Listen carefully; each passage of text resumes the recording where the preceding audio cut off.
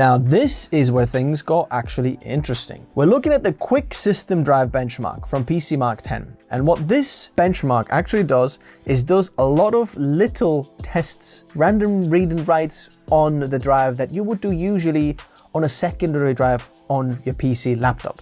So let's say you've got your operating system where all the programs and systems run, but then the secondary SSD where you store your little documents, files, and you're opening and moving things around a little bit, just like the easy little random read and writes all over the place. How well does this work? So here we can see that the Gen 5 drives, yes, they are actually a bit faster, about 20+% faster than the highest end Gen 4 drive, what you can see in there.